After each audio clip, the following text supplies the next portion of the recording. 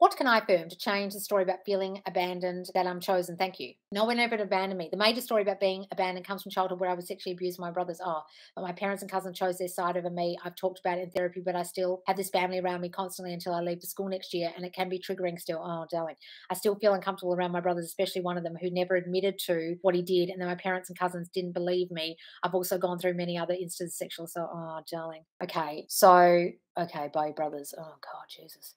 Okay, darling, look, I know people that that's happened to where they've gone to their parents and they haven't been believed. It's like the worst thing that could possibly happen. So it's happened to you, and then the people who are meant to care and believe you don't believe it. What will then end up happening is you'll constantly be triggered in the 3D whenever someone does something. I know someone that happened to you, and the parents didn't believe her, and her reactions to her SP, who she's now engaged to, but still, her reactions are so extreme with him that if you don't understand her, you'll just be like, is she losing her mind? But it's because she's constantly assuming that he's going to hurt her or leave her or not believe her or not be there for her, or because of the way her parents reacted to her abuse. So her triggers are really on the surface and really present and really quick with her specific person, because your specific person is the person you care about the most, so they'll trigger you the most, or your family will trigger you the most. Okay? You can go back to that scene in your mind of telling your family and decide that they did believe you and they did hear you and you were listened to and heard, or you can just accept that that happened and move on and just decide that you no longer let your triggers trigger you and you're not going to let that past destroy you. I am not my past.